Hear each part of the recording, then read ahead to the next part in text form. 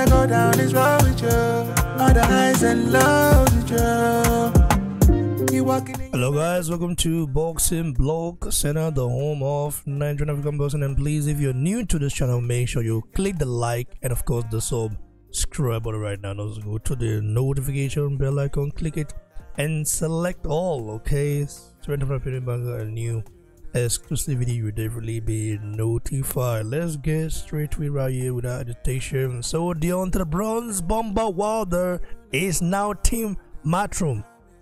Whoa!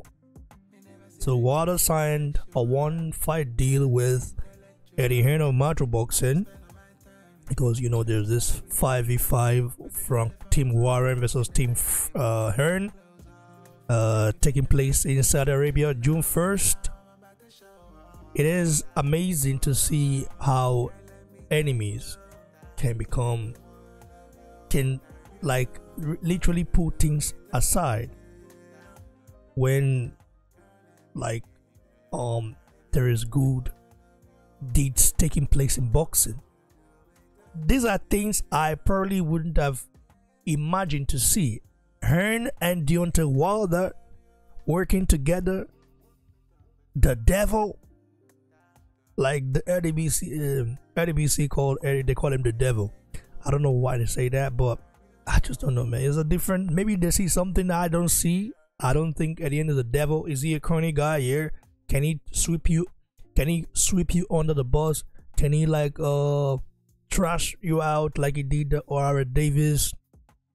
Can he abandon you like he did Dillian White?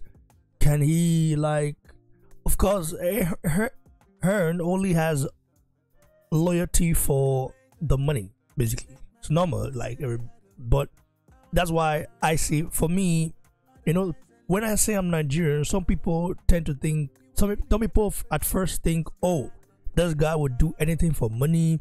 He will do this for money. He will do that for money, because we're not Nigerians. We are very money driven people in a way. It's normal, but I'm not money driven, bro. I'm passion first. I don't look at another man, and I don't measure my life with another man's success. I don't try to be like another man, because I have my own path in life. I have my own goals in life. Of course, nobody wants to be broke. Nobody wants to be miserable. You have to work very hard to have some sort of stability in your life. You don't want to be a wretched. You don't want to be a lazy ass. But I'm not money driven, because I wouldn't do anything for money. But there are other ways to get money. So let's get straight to it right here. So listen, I'm still very much amazed by this. Look, I want to first of all thank the Kingdom of Saudi Arabia, the Crown Prince Mohammed bin Salman, the Crown Prince of Saudi Arabia, His Excellency Turki Al-Sheikh, most especially Turki Al-Sheikh and Crown Prince of Saudi Arabia, because without them, without their vision, without His Excellency vision, Turki Al-Sheikh, I don't think we will have fierce rivals, basically enemies, people that hate each other like crazy, work together. Like Frank Warren and Eddie Hearn working together. Can you imagine this guy that even went in good terms for over 14 years? And Eddie Hearn, they were both bashing each other up in interviews. Frank Warren said shit about MATCHROOM, about Eddie Hearn. Eddie Hearn bites back, both just wanting to win. But somehow Turki Al-Sheikh managed to put both together to work. And so listen, all this hatred and it's good to have rivalry for sure, but don't implement, don't become toxic with it. Listen, you guys can really come together and make something big. Hearn of MATCHROOM Boxing and Frank Warren of Queensberry Promotions saw that. I'm like, oh, of course the money for sure is important, but it's not just about the money. You have to have a vision, because anybody can have money. You have to have vision. You have to have the ability to deal with people. And I believe that His Excellency Turki Al-Sheikh is very good in that. He's very good in dealing with people. He's very good. Is a very good mediator, and he loves boxing. That's the most important part. And then they didn't just bring a casual fan from Saudi Arabia to say, okay, now I'll put all these big fights together. No, they really brought someone that loves boxing, that adores boxing, that is a big fan of boxing, that wants to see boxing grow. Boxing is the biggest combat sport in the world. It's the most. Listen, people are more inspired by boxing than they are of other combat sports. Let's keep it right here. Growing up, everyone watched boxing. At least you must have watched a boxing fight. It's just facts. So we have to give boxing as number one. And when you have boxers thriving, when you have boxers thriving and fighting the best, then you have more fans, more even casual fans coming on board.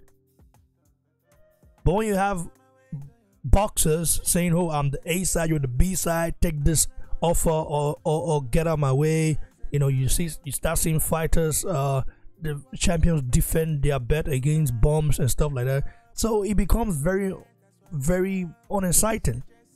But right now, it is booming.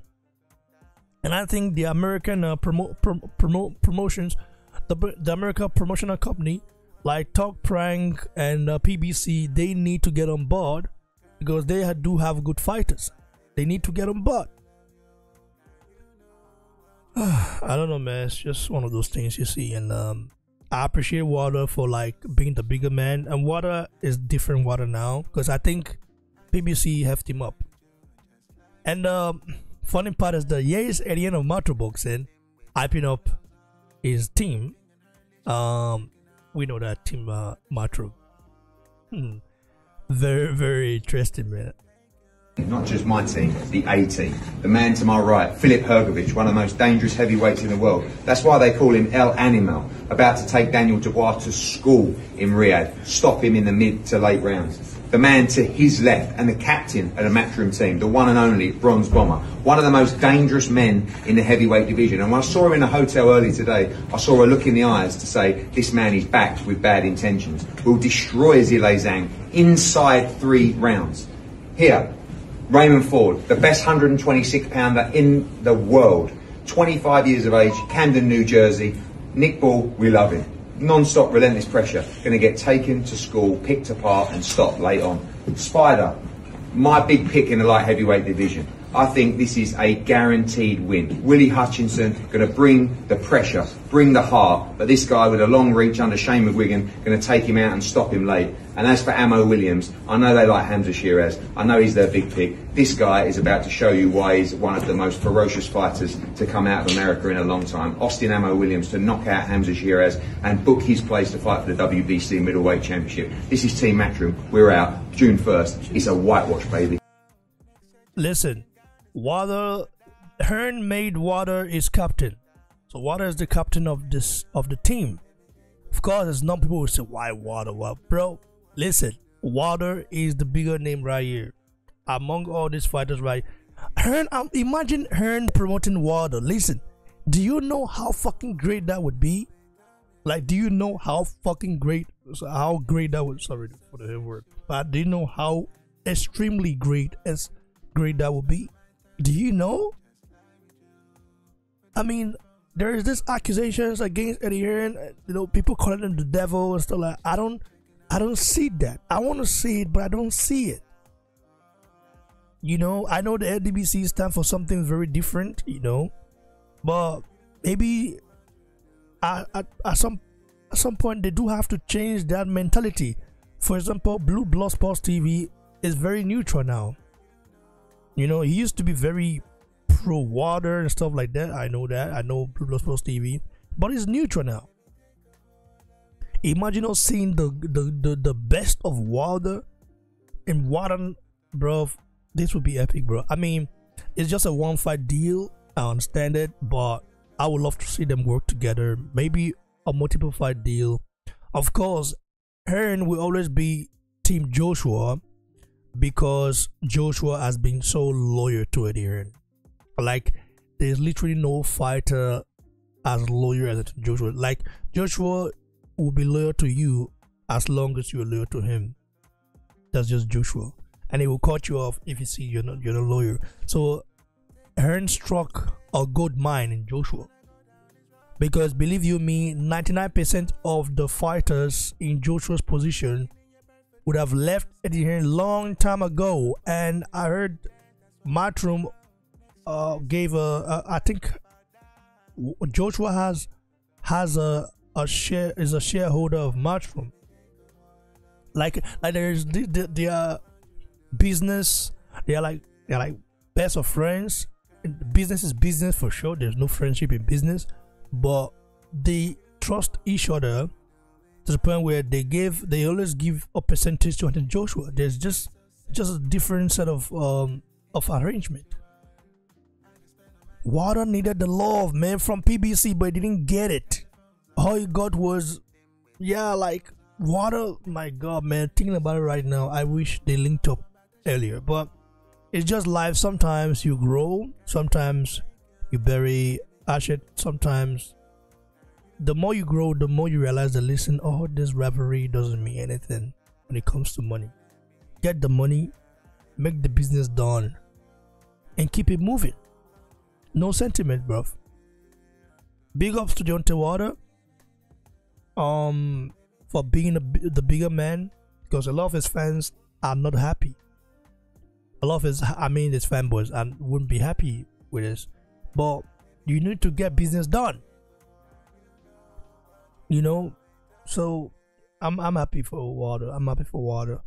And yeah, Eddie Hearn is a corny man. I don't know, man. There's something about Eddie Hearn that just kind of like makes me wonder, like, why is he so loyal to Joshua? Is it because Joshua makes a lot of... What if Joshua was down bad, basically? Would Eddie Hearn still keep the same loyalty to Joshua? Joshua was down bad, but it wasn't down at the point where, yeah, like ticket sales was... They still made money off Joshua. Joshua was down bad, but still was making money. You know, it's just that he fought in lesser venues compared to before. Now it's back.